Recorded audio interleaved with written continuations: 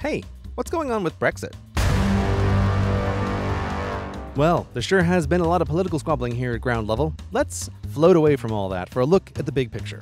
Up here, it's easier to see the 1, 2, 3 of the impossible trinity. But first, quick British Isles primer. The United Kingdom contains England, Wales, Scotland, and Northern Ireland. This last part of the United Kingdom shares the island of Ireland with the country of Ireland. This Ireland is in the European Union, and the United Kingdom is, well, that's the whole thing, isn't it? Before UK voted to Brexit, the European Union wall encircled them all. The wall isn't literal, it's a metaphor for the overlapping circles of EU institutions and border complications impossible to draw, so it's a metaphor wall. Maximum Brexit is the exit, where UK leaves to build her own wall separate from the EU and be like any other country. This maximum Brexit is the top of the trinity, with a wall around the UK, which, following the border, would go straight across the Irish island.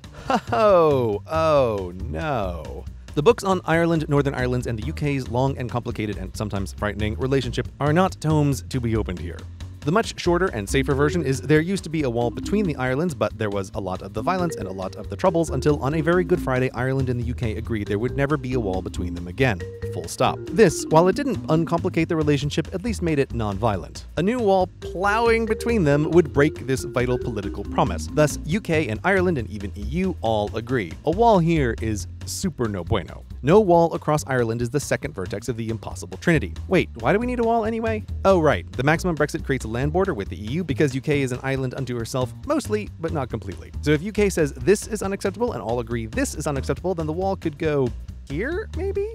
Ah, compromise. UK tries to march out of the EU, but not everybody makes it. Northern Ireland stays in the EU, sort of, on the other side of the wall while still being part of the UK, while the EU whispers into her ear that were she to let go and unite with Ireland, that's cool with the EU.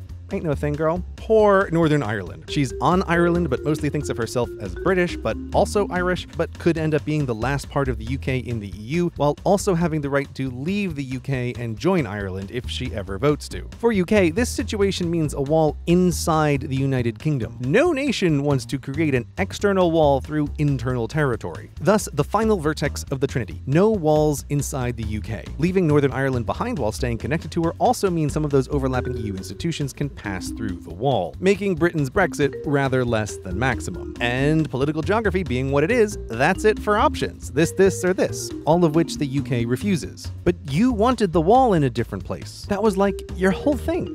None of these are acceptable. Thus, the impossible trinity where the UK must pick a side. Promising no walls means no maximum Brexit. Promising maximum Brexit means there's gotta be a wall somewhere. And so for a long time, nothing of consequence happened. Can you pick now?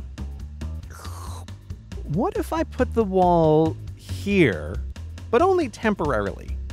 That doesn't solve anything. That just kicks the Northern Ireland down the road until we're right back where we started. So that's what's been going on with Brexit. There's nothing as permanent as a temporary solution. And ultimately, there's no avoiding the Trinity. There's three things, pick two.